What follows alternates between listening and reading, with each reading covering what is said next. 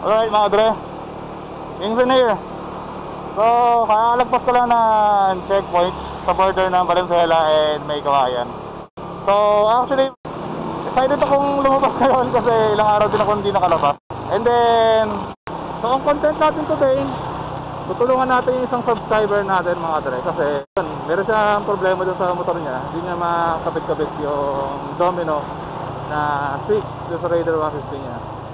Tutulungan ko to kasi sobrang solid talaga nitong subscriber na to since parang since wala pa yata 1,000 subscribers nun eh. Subscriber ko na to. So ganun siya ka-solid mga dre.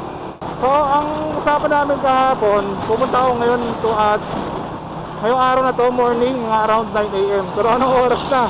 11:30 na. So kanina bago ko umalis, sabi ko sa kanya, hindi na ako tutuloy kasi merong konting problema sa bahay. So sabi ko, pasensya na Dre, sabi ko, hindi talaga ako makakapunta. Kaya sabi ko, i-reschedule na lang natin. Actually, pangalawang schedule na ngayon today. So kung i-reschedule ulit namin, pangatlong beses na.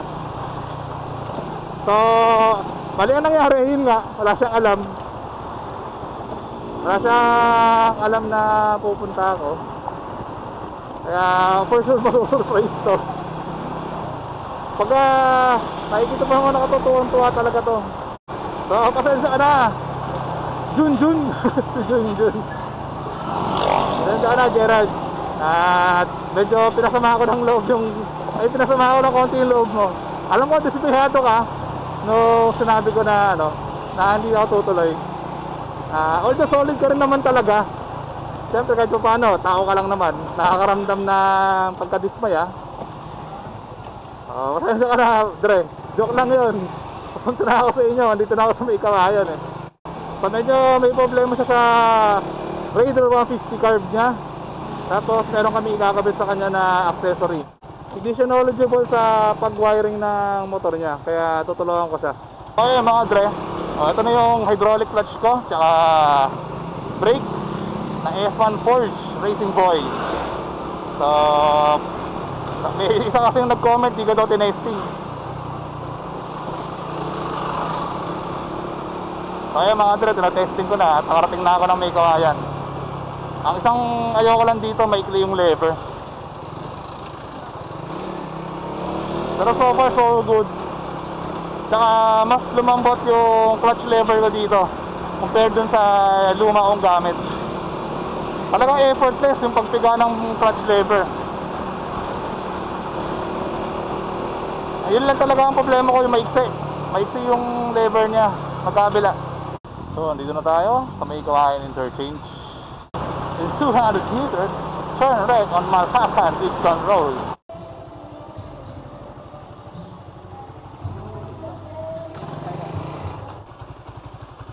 So mga Dre, dito na tayo. So hindi ko lang alam kung saan. Tawagan natin siya. Oh, nasa bahay ka ba?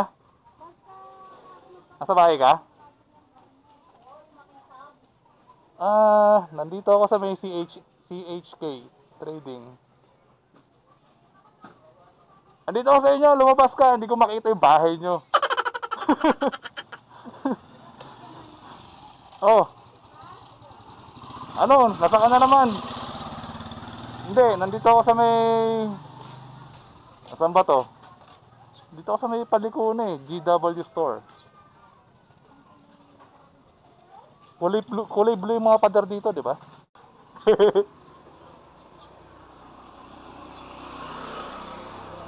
So, sabi ko sa inyo mga Dre.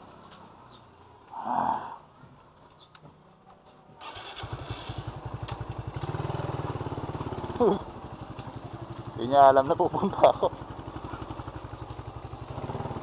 Ayun.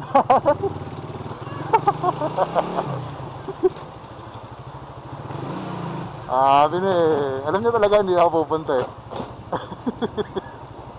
Gulat siya. Hindi ko pupunta. Ano? Adi, si Boss Ming. Atay ko po. Ay, magandang tanghali po. Ano na dyan, Boss Ming? Saan ba tayo?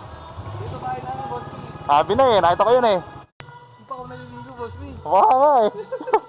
Talagang sasurpresahin kita eh. Grabe. Napaka...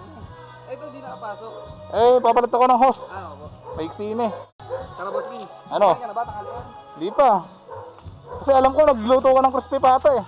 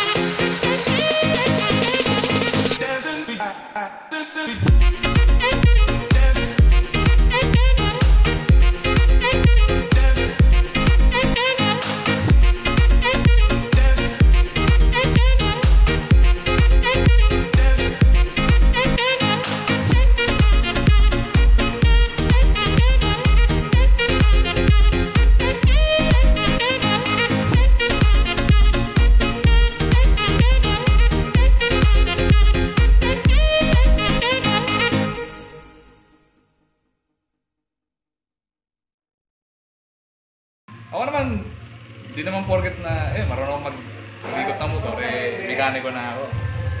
Hindi naman ako mekaniko, marunong lang. Basta may alam lang ako, talagang pag-ahambog. Hindi, totoo yun. Kasi di naman ako certified mechanic eh. Kaya hindi ko pinakonsider sarili ko sa mechanic. Pwede ko lang tawagin sa sarili kong mekaniko pagka may certificate ako. Kumbaga, nag-aaral ka talaga ng automotive, yun. Hindi ka ba nag-aaral lang? Hindi. Experience talaga. Nagawa ko nga na vlog yun eh. Yung ano, kuryente yung sa bahay? Hindi. Hindi ako mekaniko. Ako pa, disclaimer na. Basta yung main thought ng video, nagawa mo. Ayun, nasa sayo na lang yun. Kunyari, ikaw yung nanonood. Nasa sayo na lang yun kung ano yung mas better way na alam mo. At least yung nagkaroon ka ng idea kung paano siya ikabit. Paano siya gawin.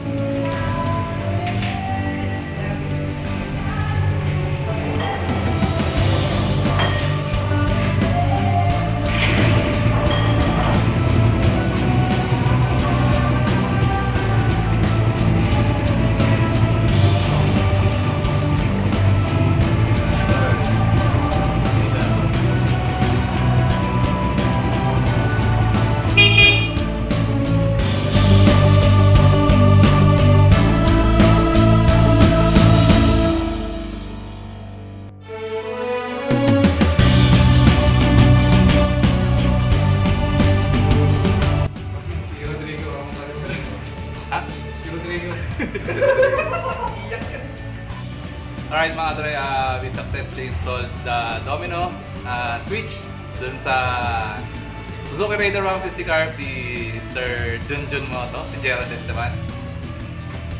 Yun, gaya na sabi ko kanina, isang solid subscriber ko to. As far as I remember, sa mga around or less than 1,000 subscribers pa lang ako. Yan, subscriber ko na siya. Tapos, kapatid niya, ayan, bali yun, pasensya na kayo kasi hindi talaga napakita lahat yung rewiring dun sa motor. Dahil, first of all, nahirapan ako dun sa wires dahil marami na siyang tap. Tsaka, magulo na rin yung wiring niya. Kaya, nahirapan ako. Kaya, yun, sagot niya ako ng isang crispy pata sa susunod na nakikita kami. Dahil yan mga Dre. So ayun, shoutout nga pala kay Rodrigo. Pasensya ka na, Rodrigo. Hanggang video call ka na lang kanina. So ayun, mali, hayaan mo next time, siguro after ng quarantine, magkikita pa rin naman tayo. For sure naman, babalik ako dito dahil pupunta ako ng Santo Niño after ng quarantine dahil yun, maybe bisitahin ako doon. So, doon na lang tayo magkita. And then, yung the rest of the shoutouts mga Dre, sa mga nagpapa-shoutout, I really do apologize kasi hindi natin siya ma-cover ngayon. Hayaan nyo, gagawa na lang ako ng post specifically for shoutout, and then yun, tsaka natin gagawin yung shoutout. So, kayo, isa shoutout ba yung dalawa? Shoutout sila mami, daddy, tsaka yung girlfriend ko. Hi, dad. Ikaw? Shoutout sila daddy. Daddy. Oh. Yan. Yeah. So ayun, that's pretty much it for this vlog mga Dre. Hindi ko na pahabahan ito. See you on my next one. See you. Lion roll.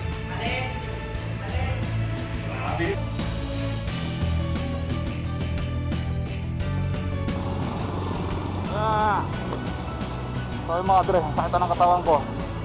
Babado-do kila Gerald. However, meron tayong nakitang inaasahan. So, tanong natin kung anong kaya natin itulong.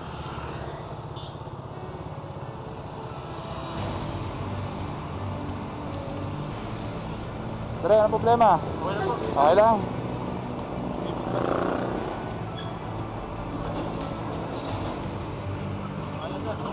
Yeah, ingat.